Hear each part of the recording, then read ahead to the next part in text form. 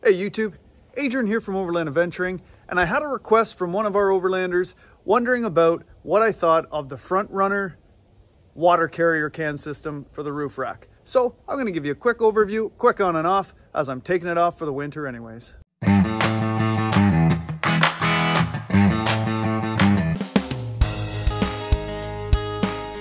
And as always guys, if you appreciate the content, do us a favor, hit that subscribe button, leave us a comment just to say that you did subscribe, just so we can get back to you and say thanks very much for watching our stuff. So I ran the Frontrunner rooftop water tank system. It's 11 gallons, 42 liters, which actually was pretty good. That is quite a bit of water when you're out there. It's always kind of hard to know how much is that going to be, but that actually is quite a lot.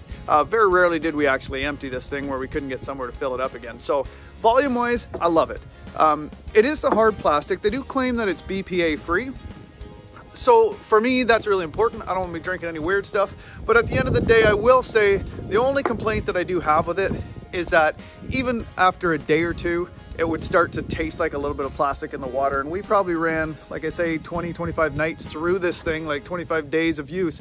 So I would have thought that flushed it through, but it didn't. I am gonna give it another chance because I really do like it. I like the way it sits up here. It's the same height as the rooftop tent, so it doesn't add any extra height to that when it's sitting on the back and the tent's on. So I think that's pretty important. But all in all, good product, nice and firm. Like you're not gonna hurt this. It is strong. I've run branches along it, bounced over the top. So no question about the quality. Water taste, only medium. I'll give it another season and see what I think though. So keeping in mind, the tank is mounted on the roof, so it's gonna be gravity fed. Now we never had any problem with that, but just make sure you mount the spigot underneath the rack instead of on top. I tried it up here first, but the hose had to come back up, so then I couldn't get a good water flow when the water pressure got low because the tank was getting empty. So you mount it underneath here. It's got a nice little locking system.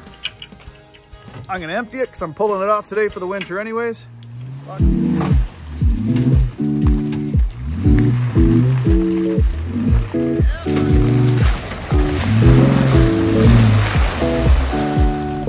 Like most Frontrunner stuff though, it's not free.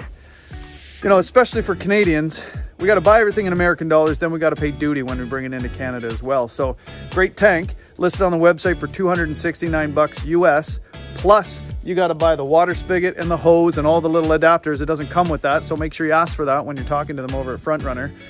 Do I think it's worth it? It probably cost me $500 or $600 by the time I got it here. I would say yeah, it's a pretty good solution. I hate having jugs of water in the back that I'm pulling out, you know, and mounting somewhere or making on a table or something. I do really like this. Again, other than the little plastic taste that I couldn't get out. But as a system itself, absolutely love it. Great quality, great product. Mounting system itself, about as easy as it gets. You just put the tub up here. It sits right on the rack, right on the bottom of the tank itself. No problem. Couple of bolts on this side, couple of nuts to undo. Comes over the top. Actually fits right around the cap, which is kind of neat. Good sturdy cap on this. It's gonna come right down here, bounce to the front, and then it just attaches by this strap tie down point here. So pretty easy. Like all Frontrunner gear, there's really nothing to mounting this stuff. Everything takes about half an hour, it's pretty easy. Boom. Twist on. Almost there, bear with me.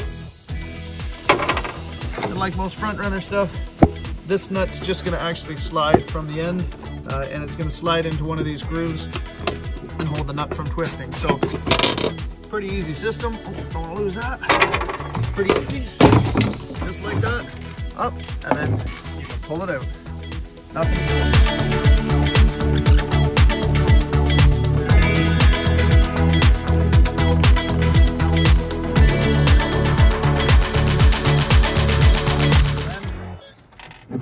Boom, she just lifts right off. About as easy as it gets.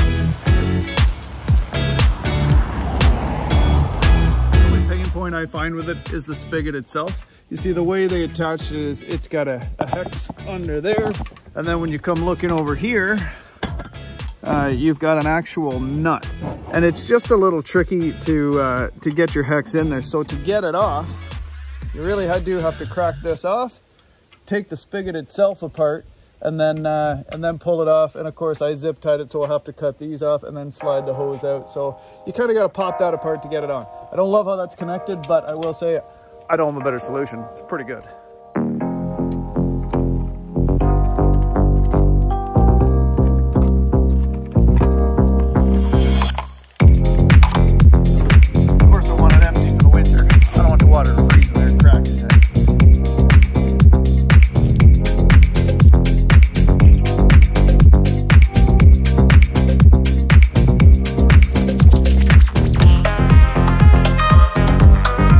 Gotta love this part of all the Frontrunner stuff.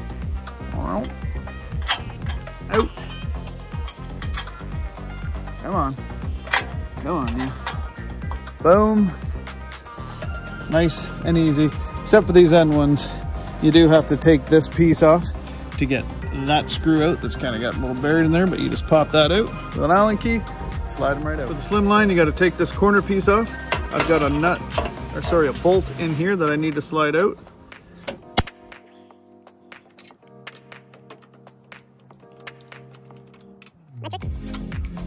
Off comes the corner. Out comes that bolt that held the front in.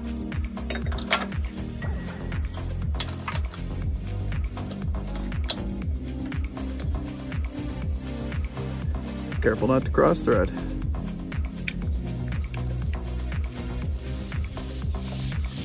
And just in case, I'm gonna pull the rubbers out. So with that tank, it does give you these little rubbers, and that's simply to stop some of the squeaking, I believe. Stop it kind of bounce, just hold it from rubbing on here. So I'll pull them out because I'm gonna have it out for the winter, so.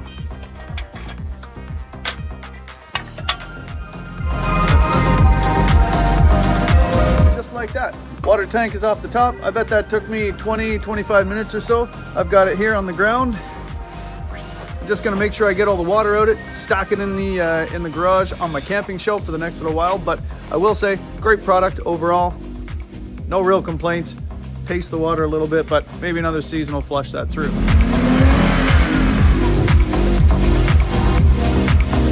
So there you go, YouTube.